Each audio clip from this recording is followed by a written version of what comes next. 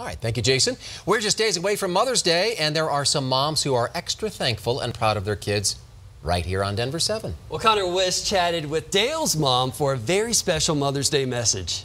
Dayle didn't have very much hair when she was a baby, but she still was a very happy baby. She had a strong personality from day one. That warm smile and contagious personality you know as Dayle Cedars, her mom Marcia has known for Dale's whole life. Dayle and I are very close. Even closer among siblings.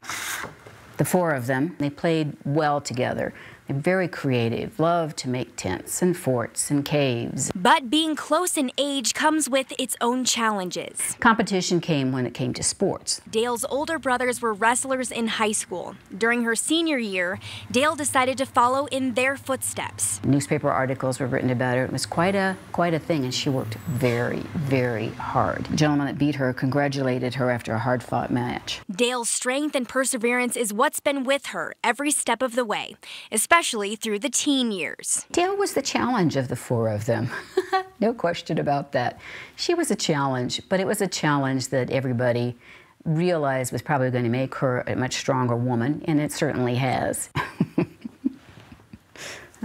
Dayle brings a softness and a caring to what she reports and what she says and the way she says it. I feel like I get to see her every day. Even the days they will remember the most. I was with Dayle when she had the very first ultrasound, and we saw that there were going to be 2 little heartbeats there. And those 2 little heartbeats turned into 2 beautiful granddaughters. It's a Happy Mother's Day card from my granddaughters, Reese and Ryan. And a Happy Mother's Day message from mother to daughter. She's doing a wonderful job as a mother and trying to balance a challenging career with motherhood, I think, is a challenge. And I think, Dayle, I think you've done such a wonderful job of being a parent, a mom, and a friend to all of the people who surround you.